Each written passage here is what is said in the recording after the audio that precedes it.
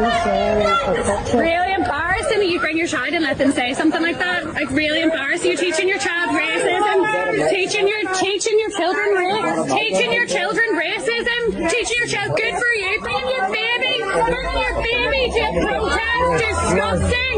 Disgusting. Yo, people, why am I doing this video? I wanted us to be able to talk about our children going back to school. And when I say our children, obviously, a few weeks ago, we had children involved in this very sad incident in the United Kingdom, where, you know, adults found it very difficult to be able to bring themselves together to deal with, you know, everybody who does not look white, everybody who, yeah, according to them, is actually claiming, you know, their work.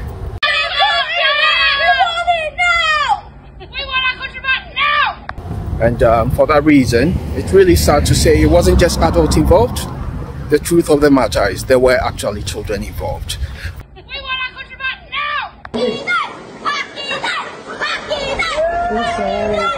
Really embarrassing that you bring your child and let them say something like that. Like, really embarrassing. You're teaching your child racism, teaching your children racism, teaching your child good for you, bringing your baby to a protest. Disgusting. Disgusting. What did it say? Do you want them cut up for assault? Do you think that's what people are doing? Do you really think that? It's so sad that you actually think people are doing that. You actually think people are doing that. You actually think people are doing that. And whilst, you know, we may not have anybody to talk about it, we have to talk about it because they're still our children. And the reason why we have to talk about it is we are having our children going back to school in the next day or two, and we are not hearing anything from the Ministry of Education about how black children from, you know, non-white background are going to be protected from in school. Let's look at it this way. When children are asked on the very first day, how did you spend your summer? Some children will proudly say, yes, I went on holiday, I did this, I did that. From the black children, maybe I can say it for some of my children, well, I spent it at home because I didn't feel safe. You know, is that meant to be the case? Well, that was the reality. I didn't feel safe because I saw adults in the street making all the threats and actually damaging stuff, including things that actually came to people's doors.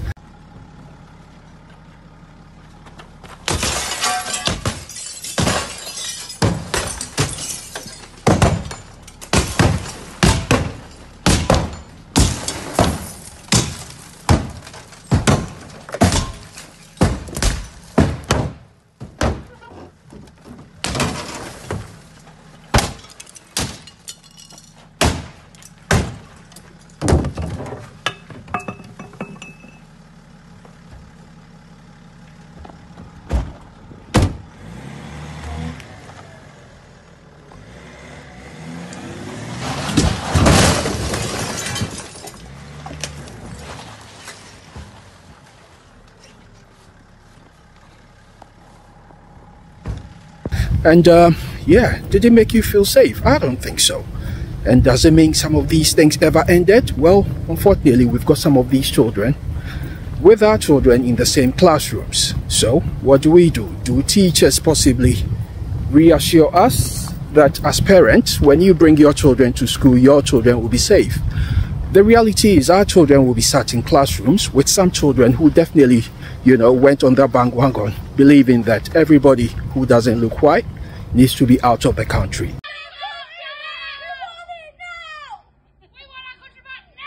They definitely want to claim, or they definitely claiming their country back, which is, you know, something worthy doing. But yeah, actually having children to tag along to such experiences, I see it as pathetic, I see it as sad. But these children unfortunately did not know wiser. Unfortunately, some of these children, would I use the word radicalized? Maybe. Am I right to say that? Well, they've got these opinion views. And if I'm right to say that, this is a case that is actually in court for a 12-year-old, you know, who, whilst he's been due in court for the same reasons, interestingly, mom is away on holiday. Would I comment on it? That's not my point. That's not my case. All that I'm saying is, as parents, while some parents will be going happily to drop their children off on the very first day.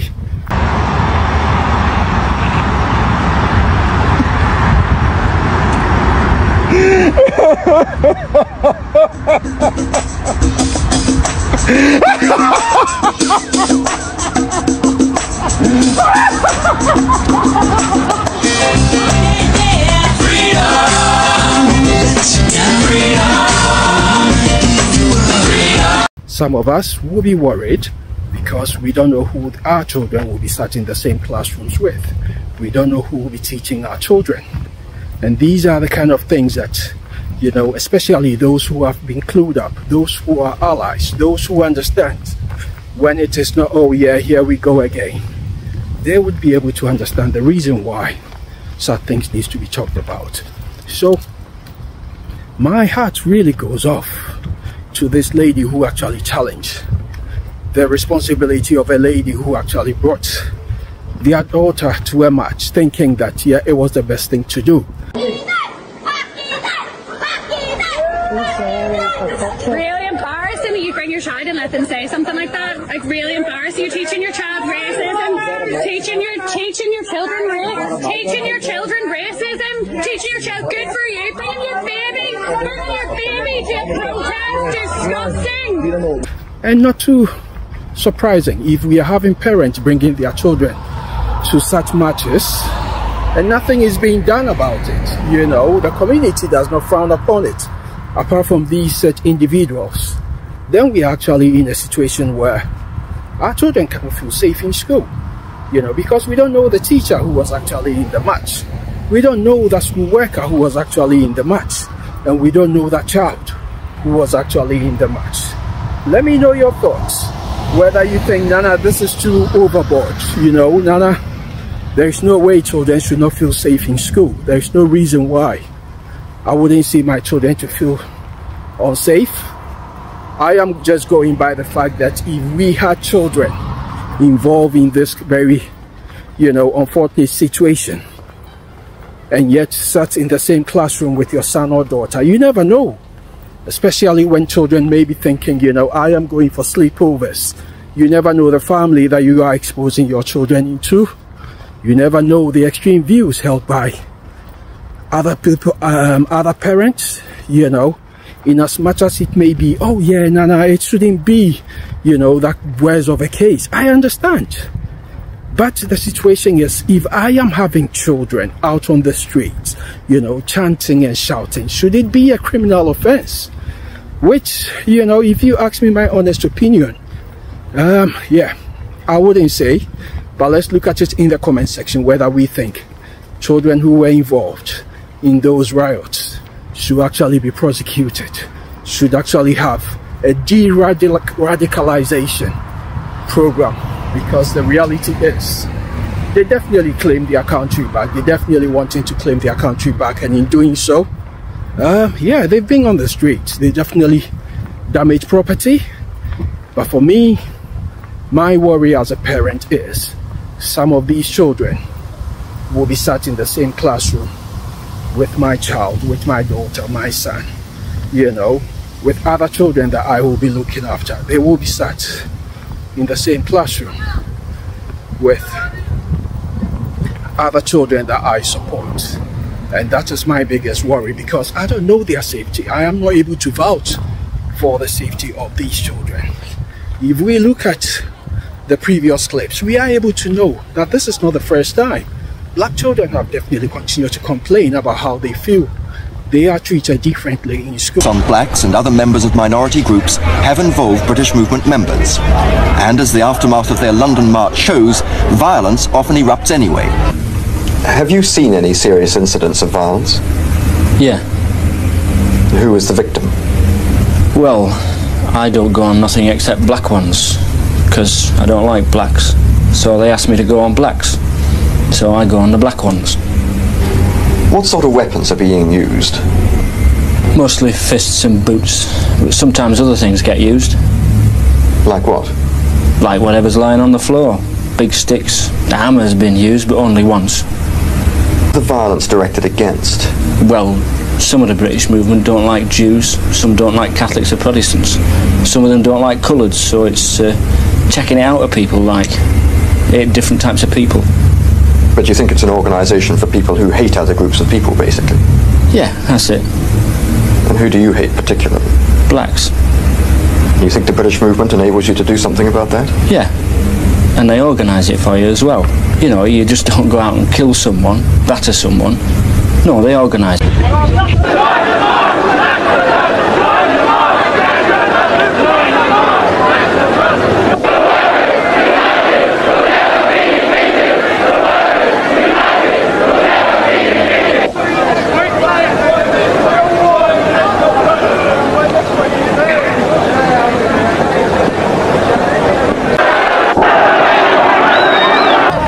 About what we can do to fight the Nazis. Is there evidence there? I would definitely say so. But in instances where children who have been on the street shouting, chanting, you know, such radical views, is there anything going to be done about it? I'm not sure. Would the Ministry of Education do something about it? Well, it's a bit too late because they're going back to school tomorrow. And if that's the case, how prepared are the school? How welcoming is the school? Has the school put out any communication to welcome children back into school? Are the school acknowledging anything to say, you know what, we are not going to tolerate? And we definitely see it on paper. But in practical terms, knowing that this is happening over the summer, will the school take that extra step in order for them to be able to reassure every child, and I mean every child, to be able to have that safe space where they will be able to learn and actually put out their best in terms of education? So yeah, people, let me hear your thoughts, let me hear your comments, whether you think when children are going to school and some children are being told, you know, yeah, see you, I'm off going to shopping. How do you feel dropping your own children to school? Do you feel safe enough? Do you think they will be protected? And how do school feel when these children possibly could be targeted? And definitely somebody can say, Nana, you're reading too much into it. I understand, I respect that, but I can only be a black parent once. And for me, if my children couldn't feel safe during the summer to go places because of, you know, a national agenda by some people that everybody who doesn't look black, or they wish everybody who doesn't look white needed to be out of the country because they are claiming their jobs, you know, and everything that they claimed. The reality is, my children, I need to be looking, you know, I need to be worried about the safety of my own children. I need to be thinking about their own well-being. And equally for my own children, how should they feel when they are actually in that spaces where they are being taught by teachers who likely not look like them, by teachers who may not even address it, by teachers who may possibly want to ignore it because the impact is never on them. I throw that challenge on schools, progressive schools, who are able already to sit down with every child to ask them how their summer went. And if they are told it went okay, not to end it there, but also to have the opportunity where they can create a reflective space for everyone to be able to discuss the implications of having to live the experiences in a time where it is believed that it's an inclusive society. I don't think it's always been the case when it comes to black people, but schools can definitely prove us wrong as parents. You know, schools can demonstrate that they are ready to take the extra step in order for parents to be reassured. Wasn't an issue as immigration to you? Well, I can't get a job. They come to this country and they just get a job just like that. So when you apply, what do they say to you? Well, I've got a criminal record. Assault. Assault? Yeah. How long ago? Well, I've been out of prison now 3 years now. And so you blame immigrants rather than your criminal record? So, this can be a clue to schools. School can put out publications to let parents know that their children will be protected. Schools can, you know, reassure children that they will be protected when they are in schools. And equally, schools can put out that publication that any young person or any child who comes to the school with any kind of, radical views will definitely be dealt with, will not be tolerated. These are the things that we need to hear as parents, and more, where it's not just lip service, but actually something being done to be able to enable our children, whatever their background, whatever their race, for them to be able to achieve their best educationally. Anyway, people, I've done enough walking. Just like I said, I'm off to get my car, and it's not my fault. I need my car for my work, so don't definitely jump on this to say that I need to be out of the country, because the reality is I ain't got nowhere to go. I'm here, okay, and I'm doing my best to serve no more Queen and country. I'm doing the best to serve the society. Anyway, people, share your thoughts about how you feel about your children, seeing children involved in this very sad experience of radicalization. And I think it's definitely a form of radicalization, but people are not talking about it. I really tip my hat off that children or young people who were involved, maybe willingly or not, are actually being brought to light. And as a service, we all need to be involved in making sure that such children can be identified as vulnerable children and not let loose, because that is how, it starts. And unfortunately, I'm not surprised where, we may have such future where people do not understand how to live together in unity. Anyway, people, that is the end of my commentary, my rant, or whatever it is. But I just want to reassure every child out there, you have got the appropriate adult around you, within your parent, within your family, and also within the community. We need to make sure we are speaking to our children, especially as black parents. We need to make sure we have had that conversation with them. We cannot just allow them to go to school without having those conversations. We need to make sure that they very much understand that nobody comes around to try and bully them to accept the fact that they don't belong. They do. For whatever reason, they are children. Whatever reasons, if you have any challenge, that's the problem for adults to deal with. For our children, they are in school to learn, and that's exactly what they are meant to do. So, yeah, I really urge every parent, especially black parents, to have those conversations with their children about what happened during the summer, to make sure that the children feel safe. They feel assured that in school, nobody is ever going to come there to cause them abuse or to threaten them, to make them feel any different, but rather they are there to thrive, they are there to achieve, and they are there to be good citizens of whichever country that they prefer to belong to. The boy said, "Go back to your home country, you black bitch." White people, some are nice, some are not nice. But today, I was just offended, to be honest. The boy said, "Go back to your home country, you black bitch." Which boy is that? I can't say. We're all equal, to be honest. So I don't know why he thinks he's better than everyone. Wow. And that black people are different. Wow. It's unfair. Right.